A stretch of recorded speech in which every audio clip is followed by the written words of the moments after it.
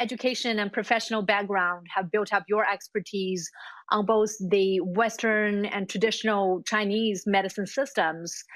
You've also witnessed the changes in how it's perceived in the West. Where do you think TCM stands right now in terms of public acceptance as well as official recognition in the U.S.?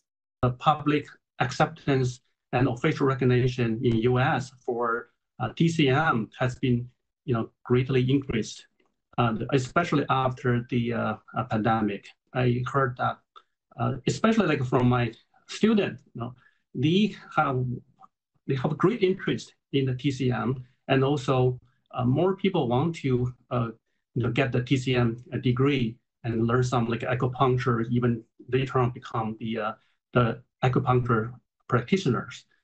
From what I know, that right now U.S. has nearly 40,000 acupuncture clinics, practitioners. So and more than half of them actually are non-Asian.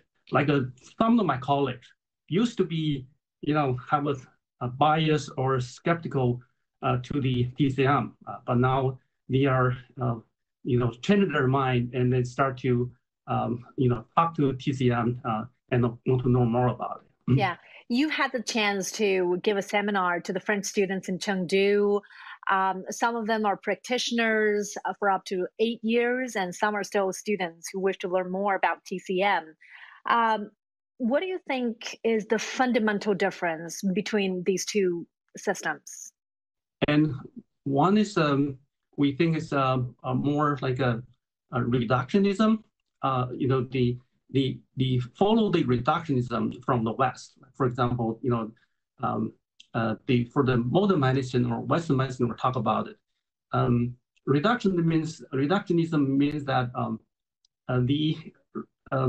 separate the body right into different parts and go deeper and deeper, smaller and smaller. Right? So from the organ right, to the tissue and to the cell and the molecule, right? So that's the reductionism. So you get deeper and deeper and more detail. Okay, so that's the one of the key features for the modern medicine. But then TCM, we know that they are more like holistic, right? So they follow the holisticism.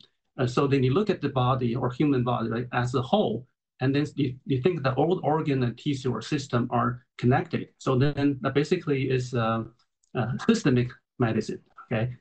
Dr. Sun, thank you so much for sharing with us your perspectives. Appreciate your thoughts.